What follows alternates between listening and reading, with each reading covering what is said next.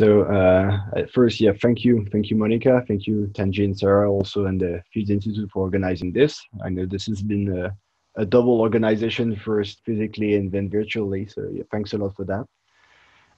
Yeah, I'd be talking about near optimality robustness, which is an extension and a general form for bi-level optimization. So strengthening the formulation of bi-level problems. Don't be too scared by the slide number. We'll cut short after the, let's say, first 3 or 4 parts. So I'll be giving a small refresh on bi-level optimization itself, and then a motivation for the problem. Why do we care about near optimality robustness? Why would we make bi-level problems harder? And then we'll focus on a formulation and solution approach for the convex and linear cases.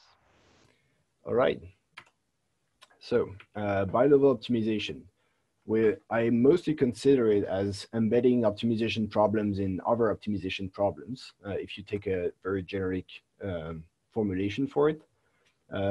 From a gaming perspective, you can see it as sequential games, meaning that somebody is going to take a decision. So in our case, this would be a so-called leader in the game, taking a decision X, and then a follower will react by taking a decision V in the follower problem. So meaning that the follower will observe X decision and react to it optimally for them. And so this means that the leader will, in their decision, anticipate what the follower will decide on afterwards. So you have lots of applications. We had some examples yesterday that use bi-level optimization a lot. So pricing, revenue management, energy markets, or markets in general even. You also have some application in engineering, but since this is mostly a game theory workshop, we'll focus on the game parts. Right, so if we take out all the complexity and try to get the simplest possible bi-level problem, so let's say a linear bi-level problem, so the objective functions and constraints are all linear. Even in that case, you end up with an NP hard problem. So meaning that, yeah, so this form of problem here is already NP hard. And you have a nice transformation from bi-level problem to 0, 1 pure integer games, or pure integer optimization problems. Right, so if we have, so just to grasp why it's hard from a, let's say, geometric perspective, imagine you have this game here with just 2 variables. So the leader is controlling the x-axis and the follower is controlling the y-axis. And you're trying to optimize as a leader in the green direction here, and the follower is trying to minimize here. So let's say for a minute you ignore follower optimality. So you just consider you have this optimization problem, so you have to be inside this polytope and optimize in the green direction. You end up with this solution here, this extreme vertex.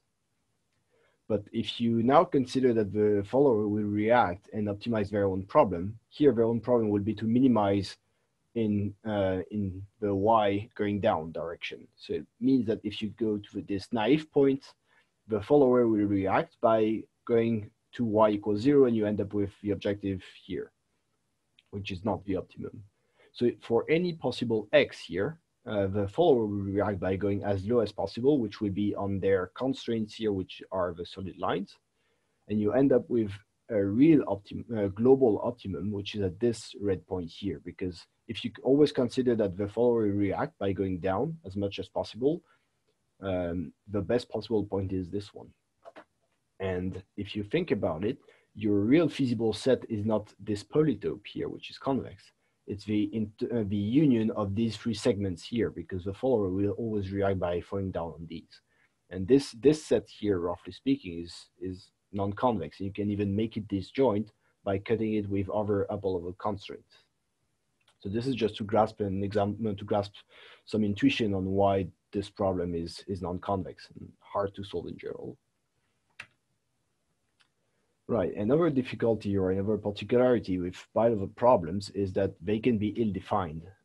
Usually when you have an optimization problem and you have multiple possible optimal solutions, that's not much of a big deal. You just find any optimal solution. So any solution that reaches the optimal value. In the case of bilevel problems, that can be an issue because your follower can also reach any possible optimal value.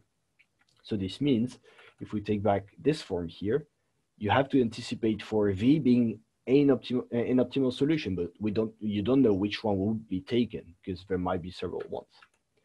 The two standard approaches in the bilevel literature for this kind of problem is the first one being the optimistic assumption, meaning that you assume that the follower will take an optimal decision for them, obviously, but in these optimal decision for them, they will take the one that is the best for the leader.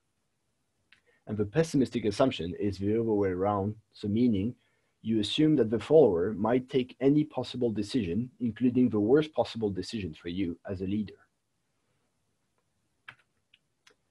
Right, so that was it for bilevel optimization in itself. Now, what do we want? So in normal days, so outside of pandemic and so on, so I'm doing a PhD jointly between Northern France and Montreal. And for this, I was often traveling between Paris, let's say, and Montreal itself. For that, I would usually try to pick the cheapest possible flight, or optimize my cost in general. So if you imagine the like, let's say, Air Transat or any company doing pricing their tickets as a leader, and me being a follower trying to pick the cheapest choice, or even the flock of followers picking an optimal choice. My optimal choices in that case would be these 3 days with 189 euros. But one open question you could ask is, for 3 euros, maybe this Monday here should be included. Oh gosh, yeah, that was already 1 year ago. I didn't realize. Time flies. So yeah, maybe this Monday could also be included in the possible optimal set because it's just a 3 euro difference. And this is the crux of this near optimality, saying, would the follower really care about a very small deviation on their objective? So maybe I'm watching the price enough not to take this first day here because it's quite more expensive. It's already more expensive than the other solutions. But this 3 euro deviation on the Monday might be acceptable for me as a follower. Right, so, and that brings us to near optimality robustness. So the concept of near optimality is basically, as a follower, I might deviate from my optimal solution. Now, near optimality is basically saying, as a leader of the game, instead of anticipating my follower to fully optimize their problem, I might anticipate them to optimize their problem up to a certain point, meaning they will optimize the problem, but they might deviate a bit from this rational behavior and take a solution that's just good enough. And this has been roughly introduced by, Wiesmann and others in 2013 in pessimistic bilevel optimization, where they named it epsilon approximation. So this kind of model where the lower level might deviate by this epsilon. But they don't carry on that much on this model. They just construct it for proof. What we do here is say this model is interesting in itself from a game perspective, let's say, and we want to see if we can formulate, if we can get a general formulation for this problem that's tractable for some structures of lower level problem.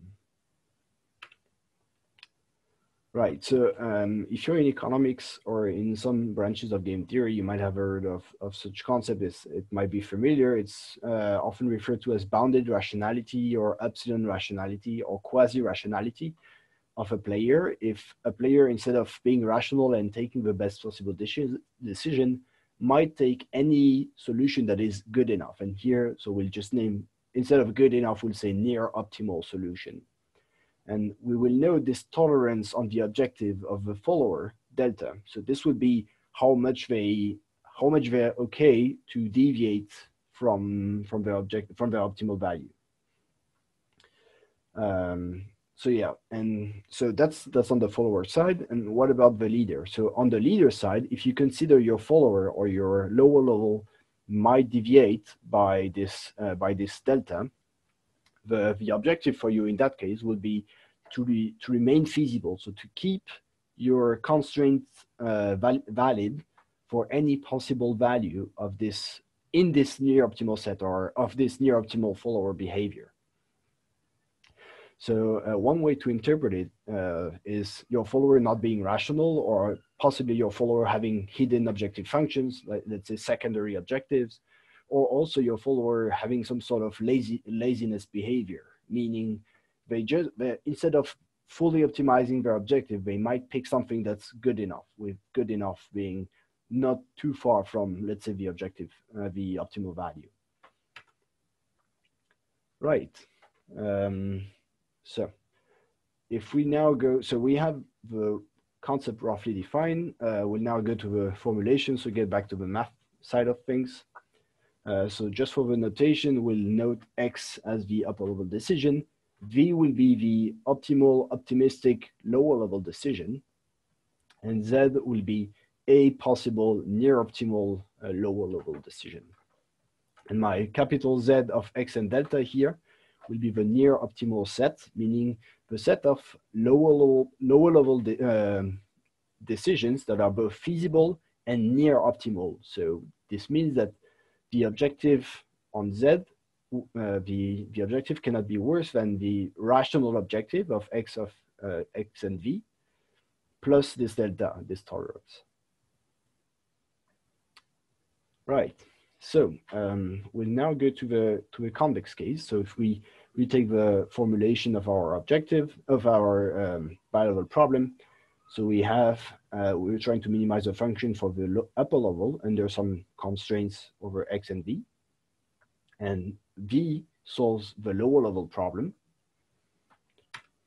And we add this constraint, which is the same as the upper level constraint here. It's exactly a copy. So we copy it for any of the indices K of the upper level constraint, except here, instead of being of this constraint being active for only one solution V, it has to be active for any Z, sorry, for any Z in the near optimal set. So we have a constraint that has to be valid for, yeah, any Z in this Z of X delta here. Right, so instead of a very generic convex problem, we'll focus on convex conic cases, so convex conic formulation of convex problems. This is general enough that we can capture lots of convex problems of practical interest, and also the dual formulation of a conic problem has a nice structure that we can work with. Right, so this means nothing changes compared to the slide before, except now we just linearize everything, and the lower level problem is a linear problem, except that Y has to belong to a proper cone K here. And the lower level set doesn't change. Right, so that's it for this slide. One particularity here, if we get the terminology right for this. So this constraint here is a semi-infinite constraint, because you have this constraint which has to, this linear constraint has to be valid for a set of Z that's possibly infinite. That is usually infinite, in fact. And it's generalized semi-infinite. It's a generalized semi-infinite constraint because Z, so the uncertain set itself, depends on the decisions. So it means our uncertain set will vary with the upper level decision X. So yeah, this is a generalized semi-infinite constraint, or a robust constraint with decision-dependent uncertainty, depending on the kind of topic you study. Right. So we've seen a formulation for this problem. It seems fairly hard in general. So we'll try to get a solution approach for this. So we have this generalized semi-infinite constraint here, and this constraint being valid for any Z is equivalent to being valid for the worst possible Z. So being valid to the maximum possible value of HKZ, such that Z belongs to the near optimal set. And the near optimal set is described here with this constraint. So this sub-problem here is trying to find the worst possible case for our constraint. if you're in the robust optimization literature, you've often heard of it possibly as nature trying to hurt us or nature trying to play against us in problems. So that's a metaphor that's often taken. In our case, we will name this the adversarial problem. So the problem trying to get your constraints as infeasible as possible. And the nice thing about this problem, if you observe it, so the feasible set is roughly the same as the lower level set that we had before with this near optimal constraint here. And this means that this adversarial problem is a convex, conic, is convex and conic, just like we had for the lower level problem. So assuming strong duality holds, and so we'll assume this holds in that case. The worst case is equivalent to the dual. So meaning this quantity here, the maximum of this quantity here, is strictly equivalent to its dual, and so this equation still holds. So we just dualized the adversarial problem here, taking dual alpha and beta. And so we end up with a quantity being greater than the minimum of an optimization problem here. But a quantity being greater than the minimum, so you've often seen that if you are in robust optimization again, is equivalent to just any dual variables existing, so being feasible here, and with this equation being valid. Because if you have the dual adversarial problem having a valid solution, and it respects your constraint, it means the minimum can only go below that and will also respect the constraint. So it means if you find any possible solution that is valid here, the minimum, if it's lower, will also be valid. Right, so this means the only goal of the game here will be to find some dual variables, alpha, beta, and s, which are feasible and that respect this constraint. And these will certify, if we can compute them, that our problem is feasible and near optimal and robust to near optimal deviations, because it also means that the primal adversarial problem cannot hurt us more than we've anticipated for. Right. So yeah, again, if we have this quantity being greater than a minimum, it's equivalent to just plugging back the dual adversarial problem into our constraints. So we have just the initial constraints here being plugged back without the minimum, and these additional constraints there, which are here linear. In that case, these ones are just linear constraint or conic, and this one is the more complex one, which includes some bilinear terms, but that's it. Right, so we've dealt with the near optimal component of the problem. We haven't dealt with the bilevel problem itself. So how do we tackle bilevel problems in general? Well, we know that the lower level problem is a conic convex case, conic convex problem. And so if we have some additional assumptions, like it has an interior, a strict interior, then we can use the KKT conditions to fully describe the optimality of this problem.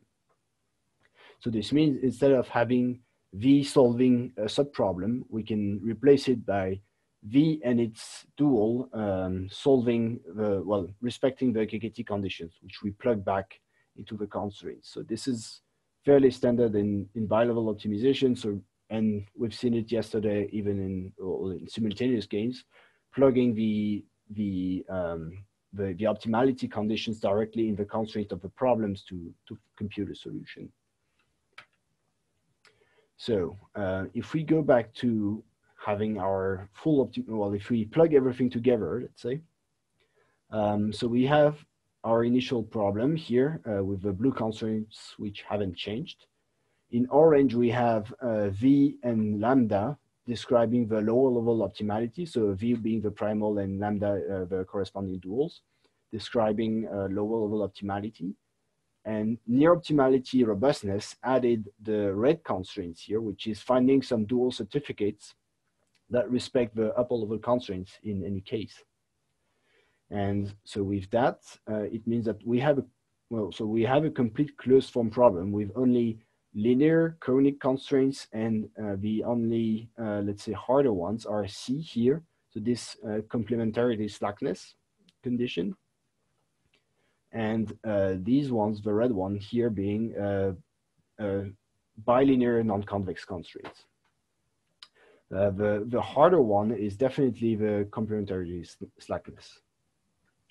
And for these constraints, what's usually done is relaxing these complementarity slackness into inequalities to respect constraint qualifications.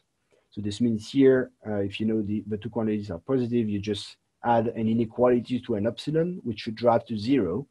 And the hope is to compute a local feasible, a local solution.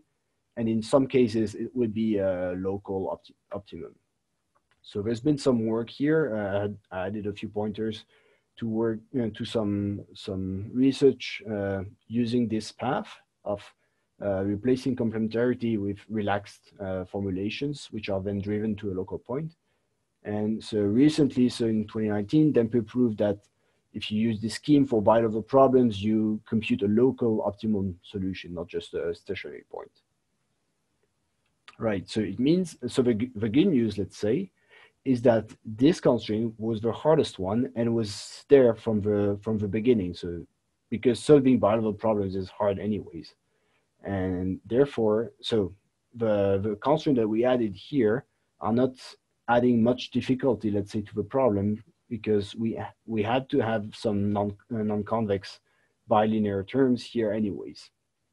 And what we're adding to the problem is constraints of the same nature or easier to solve.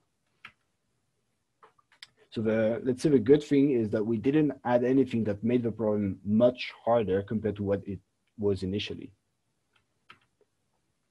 Right, so in the last part, I'll go from, from the convex case, which we solve, or more or less solve, to the linear case. Can we push it a bit further in the linear case? So the same thing, except, so it's roughly the same thing, except the lower level problem now is a complete linear problem. So instead of y being in a cone, you have y being in the positive offset. So in that case, we can transform we have again the adversarial problem, so the primal adversarial problem and its dual here, which are roughly the same form as before. And yeah, few observations on that. So if you fix x and v, the dual adversarial problem here is a linear problem, completely linear. And the feasible region is independent of x and v themselves. So it only depends on the problem data. So first observation. Second observation is the dual adversarial problem has to be feasible. Otherwise, you don't have near optimal robustness.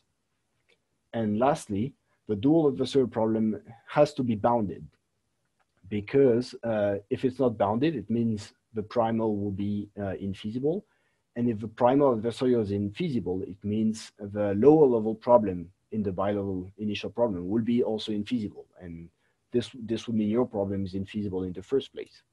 So we have this problem which has to be bounded, which has to be feasible, and we know in advance the feasible set. And the feasible set here is a polytope, and we're optimizing a linear function. So this means the optimum solution will fall on one of the extreme vertices of this dual polyhedron. And that's a big improvement compared to the convex case, because here it means we can compute in advance the vertices of this dual polyhedron and use that in a solution. So instead of having this bilinear expression here that is non-convex, non-linear that we need to tackle directly, we can replace it with the extreme vertices of this dual polyhedron. And so this means replacing the bilinear term by a disjunction, basically. And the disjunction is specifying the one of these dual extreme vertices has to be feasible for my dual near optimal constraints. And so the global resulting model, instead of being a non-convex MI-NLP, is becoming a MILP. So we are fully linearizing all of the constraints instead of keeping these non-convex constraints that we don't solve very efficiently in general. And so yeah, the resulting model is at the end completely linear and just adds some integrality conditions. So the good thing is we can tackle MILP fairly well these days with current technology. And also we can prove infeasibility very fast if on some parts of the problems. Matthew, I just want to say you're at a 5-minute mark. Okay, thank you. So yeah, I finish on an example here to grasp some intuition of it. So if we get back to the initial example of the bilevel problem like this, we wonder what will near optimality constraints look like in that case. So that's the problem data, and so we can compute the alpha beta feasible space for these constraints, and this results in one extreme vertex and 4 extreme rays, which we discard because we just consider the extreme vertices in that case. And this vertex results in so a disjunction over one constraint, so which means we need this constraint to be valid, and this results in these two linear constraints in that case. And so if we look back at the problem and add these constraints, this looks like that. So basically, these the two constraints are cutting the exterior part of my extreme polytope, and it's shrinking more if I increase the value of a tolerance. So meaning if as an upper level, I am more and more conservative on the behavior of my lower level, my problem will be harder to solve because I'm cutting a larger part of my feasible set.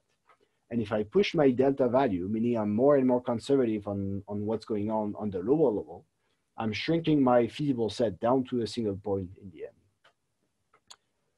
Right, I'm gonna stop here to take questions, jump directly to the conclusion. And yeah, that would be it for me. Big lines is, so near optimality is a great way to make bilevel problems more robust and have a nice interpretability in terms of fluctuations or non-rationality of the follower of a game. And yeah, that would be it for me. Thank you. Thank you, Matthew.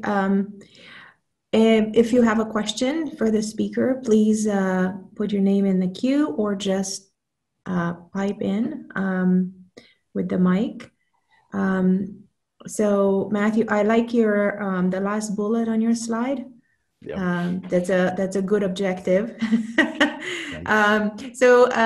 If we go back to the example that you showed us in the beginning with the pricing for the airlines. Yep. Did you actually do an application on such a problem with your model, or is this just to give us an overview? Yeah, so this one was mostly for an overview.